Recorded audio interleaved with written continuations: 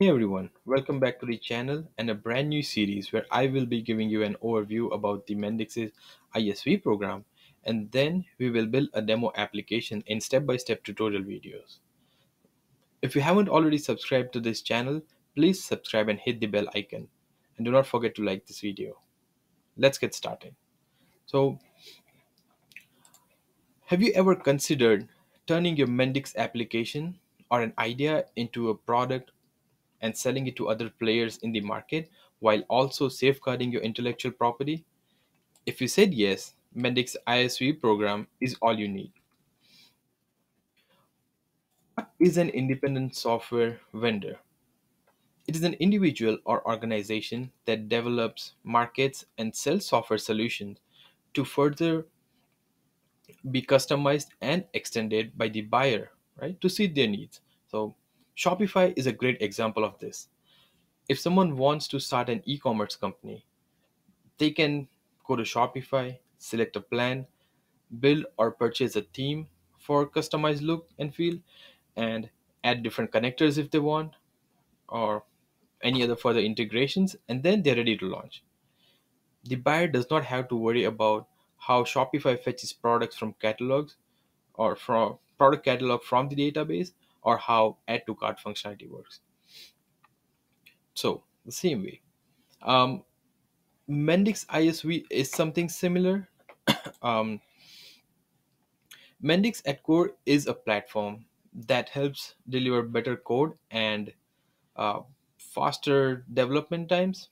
But now it has something amazing to offer for companies or organizations that want to convert their existing applications or build new products and sell it to different customers, right? Um, it now offers the ISV feature that allows companies to build and sell products while maintaining control over their commercial solution and also safeguarding their intellectual property. So, control does not mean customers have 100% dependability on the product that you are selling. It means you, as the organization that owns the product, have control on what you open up for the customers and what is kept behind the doors. So you now have power to govern your code. They're further easy to implement, and customizations give your customer um, power to integrate. And they can integrate with anything, right? Or build experiences quickly on top of the solution they've purchased from you.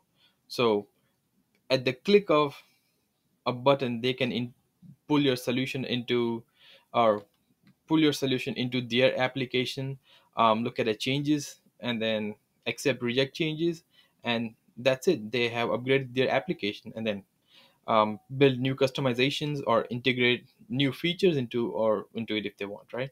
So that's the power of um, ease of implementation and customizations. And then with the new versioning system, you now have the capability to add versioning to each modules before shipping it to your customers. So this will also help in rolling out core updates more smoothly and seamlessly.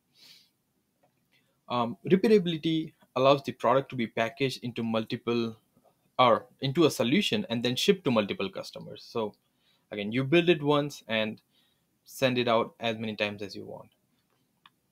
It's again very simple and easy to implement, right?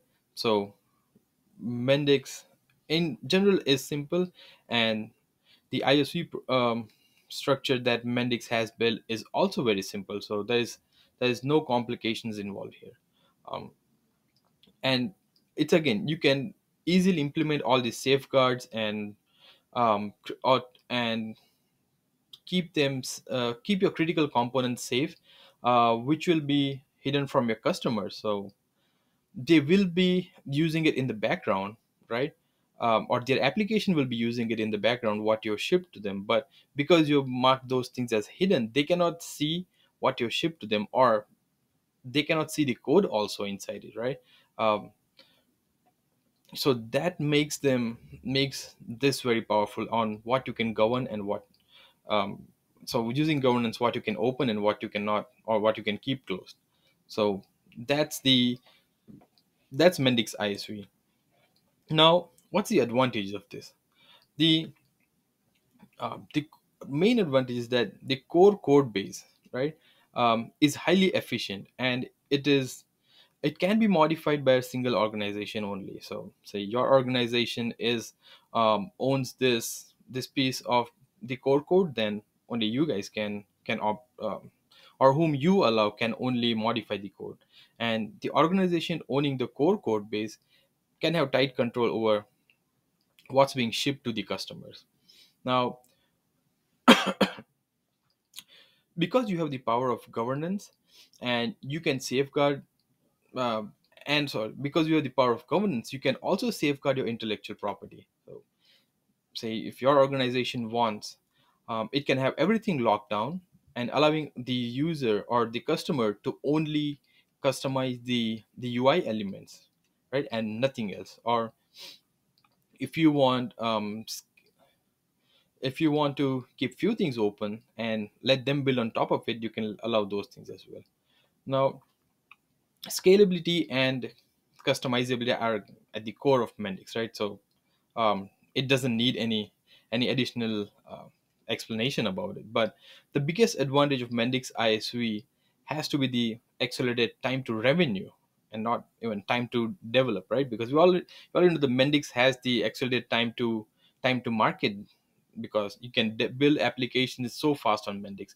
But with the Mendix ISV, due to the power of Mendix now, and plus combining the power of the ISV feature, now what you have is accelerated time to revenue, which means once you build a product, or once the product is ready, it is like a photocopier machine. Um, there are definitely some factors involved on the speed, but it again depends on how your business model is structured. So one of the factors involved can be customization. Um, if you have a customer success team, right, that you want to be involved with the customers on customizing their solutions, and those things might take time. But in general, there's no stopping you or bottleneck at how fast you can sell whatever you're built. So that's the advantages over here. Now, because this is a new program, Mendix has a lot to offer, right? So Mendix wants companies to use this feature, and it is doing all it can so that so that people can grow. So how does Mendix help? If you have an amazing product idea, you can apply to be a Mendix ISV partner, and Mendix will always have a team ready for you, so that they can help you with step-by-step assistance on everything, right? So be it training, technical enablement, and anything. So anything that can help you win, they have it. The ISV team also helps you with solution reviews, which means how secure is the solution that you've built? Is it scalable? Is it utilizing the full potential of Mendix's platform? Or even including your architecture review, right? So they can give you all the technical assistance you want, right, or your development team wants. So this is Mendix's power, like the power of Mendix capabilities plus the ISV platform, plus the all the network that Mendix has. It will give you everything, right? So and then what they also have is, so if you are ready to launch an ISV startup, what they have is they have a partnership program. So make sure you apply for the Mendix Startup ISV program, and they'll give you all the assistance you need, right? And the main focus while evaluating your application for Mendix is to recognize the full potential of the founder, right? So that they just want to check if the founder has the potential to execute the commercial solution idea that they are suggesting. So that's the only thing they look for. That's it. So yeah, if you're ready to launch an ISV startup, just apply for the Mendix Startup ISV program, and you should be good to go. So I hope you learned a lot in this video, and and you got an overview of Mendix's ISV platform. And that now that this overview is done, um, I will also be releasing 3 more videos in the coming few days, and these videos will talk about, um, in the first video we will give you a walkthrough about how to set up Mendix Studio Pro and enable solutions modules, and build a small demo application, right? The second video we will continue building on the demo application, and then we will walk through the process of how to export the application packages or solution packages from the core that we have built in the first video and in the second video, and then how to import that into the implementation application, so basically your customer's application.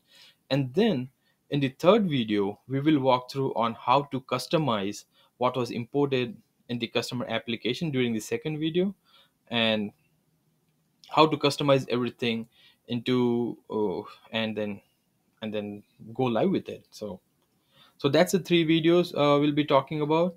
Yeah, I hope you're excited for this whole series, and and I hope you like the future videos as well. So this brings a wrap for today. Thank you so much everyone for watching this video, and please subscribe to my YouTube channel and follow me on LinkedIn to be notified when new videos are released.